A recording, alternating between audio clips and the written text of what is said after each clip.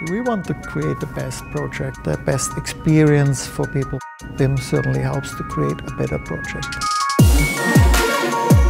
The Optus Stadium project was 149 Revit files, 21 gigabyte of data. Using BIM on a project of that scale helps tremendously. Eco 360 is a very small project, but it contains more than 50 elements that makes this house very unique.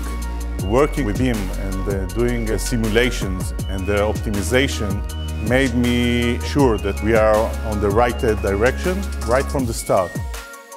The name of the project is New School of Engineering, which is part of Brown University. BIM allows us to share data seamlessly and allows our trade partners and our design engineers to work together, make changes and coordinate all in the one environment. Baptist MD Anderson is an exciting project. It's a complex 9-story cancer treatment facility. Building information modeling is key to this project. It's the complete workflow from the very beginning of a project through prefabrication, all the way through to the information delivering to the job site.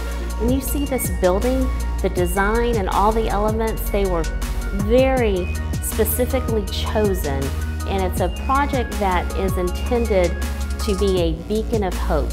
We have a 100% success rate on all of our units that we're delivering to the job site.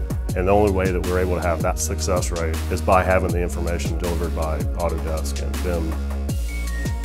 Wisdom 101 is one of the key projects. Hopefully this project will help Thai construction to move from 2D to 3D.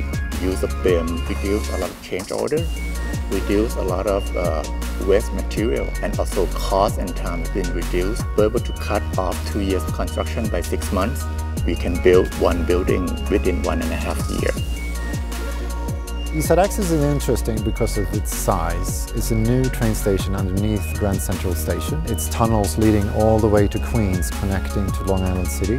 It was designed with 2D, very traditional tools. We have converted it into the 21st century. We're finding it would be beneficial to digitize the whole city. I don't think it's a question of if you should use BIM or even what value does it bring. To me, that's not even a question anymore. Why are we not using it on all projects?